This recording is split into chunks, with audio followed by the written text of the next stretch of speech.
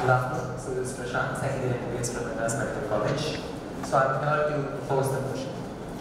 So before I go on to certain technicalities raised, let me point out certain practical issues that we are facing on human clinical trials as well. So first, on a trial when we start, we need to go on the cost effectiveness. So when we see that a trial costs around $2.5 billion, it's around $2.4 billion that's actually spent on human trials alone.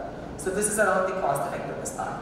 And before we go on to what the phase is taking, let me also cite that there's a phase 0 where a suboptimal dose is given. And there's a phase 1 where a safety dosage is given.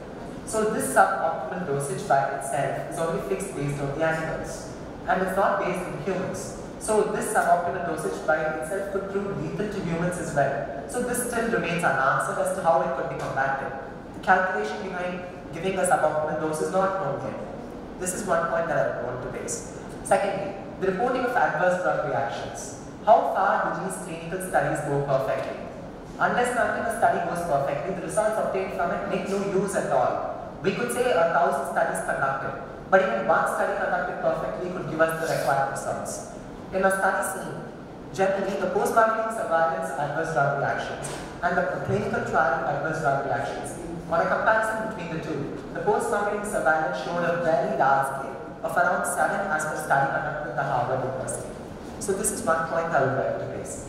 Furthermore, even if the studies were conducted perfectly, I would cite the example of thalidomide disaster, where none can refute as to what happened. It was a study conducted very much perfectly, advocated as a drug that caused no serious adverse effect at all, unless and until they saw in the offspring. It was in the offspring that the thalidomide disaster showed up itself. No one can understand what a drug can cause, when it can cause, unless and until we really know what is going to happen. We are not fortune tellers to that, obviously. The French biotrial tragedy is as well something that has to be noted. And there is something called as the unreported clinical trial data. What goes reported is what we see in our eyes. What goes unreported can never be answered. Who's going to answer all this stuff? Inadequate and underreporting of trial results in the animals by itself is a big thing. It is seen that most studies, because of money or maybe several other reasons of their own, they have been changing only minor things from the previous study and conducting something new. And they call it innovation. But is it really innovation? That has to be identified first. Yeah, experimental treatment and its effectiveness has to be studied very much clearly, which is a part of the ethical review board's work. But the Vienna Congress in its convention has clearly stipulated that human research upon informed consent has to take place under very much closely stipulated guidelines. Now these guidelines are not that easy to be controlled upon and to be survived upon. So these are certain practical difficulties which are not being taken care of, and hence I am strongly opposed. Thank you. Questions from the judges? So regarding what you were saying, this thalidomide having caused problems, hereditary effects and all that. Do you know why it happens? Because quite often when you recruit patients for these trials, there's always a bias in the recruitment as well. And for many drugs, they say that you should not try them out if the lady is pregnant and all that.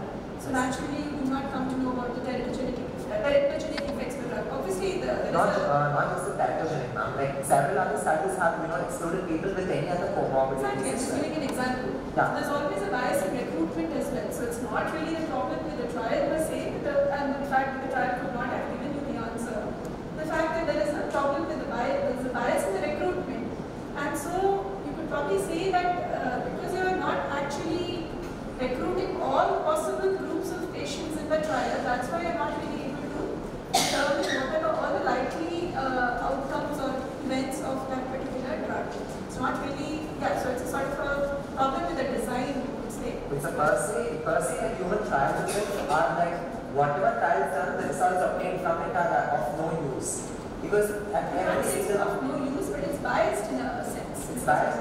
Like that creates at every stage an embargo, because at every stage there has been a flop. If the starting is a flop, then the ending has to be one and a flop.